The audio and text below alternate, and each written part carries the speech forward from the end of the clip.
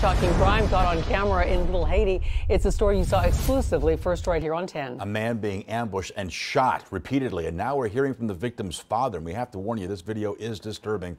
Local 10's Christina Vasquez live with more on this. Christina.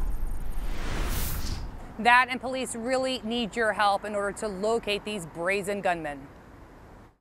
Ambushed and left for dead in Miami's Little Haiti neighborhood. That is what this disturbing surveillance video and preliminary findings by homicide detectives tell us happened to Carrie Jacques, a 33-year-old which court documents show had a lengthy criminal record on a range of drug-related charges, to include cocaine trafficking, who just before 7 p.m. last night was gunned down by shooters who sprang from this large white SUV.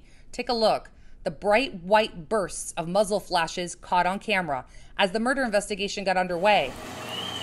Our cameras captured dozens of evidence markers at the scene, located just behind the well-known Churchill's Pub in Little Haiti. Here's Armando Aguilar, Miami's Assistant Chief of Police, Criminal Investigations Division. Right now, we believe there to be no less than 3 shooters involved. I hear the shot. When I get outside, I saw him lay on the floor. That's the shooting victim's dad, Fricole Jacques, who says his son lives next door and didn't know what he was doing outside. Police say his son was transported to Jackson's Ryder Trauma Center, where he was pronounced dead less than a half hour after the shooting.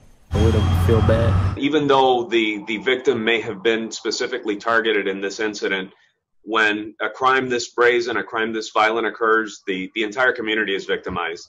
And so we really ask the public that anybody who has any information, anybody who would know why someone would want to harm the victim, who those people are, where the vehicle involved in this incident could be right now, that they call the Miami Police Department. Or you can give Crime Stoppers a call. That number is 305-471-TIPS. Remember, your call can remain anonymous. Reporting live for you tonight, I'm Christina Vasquez, Local 10 News.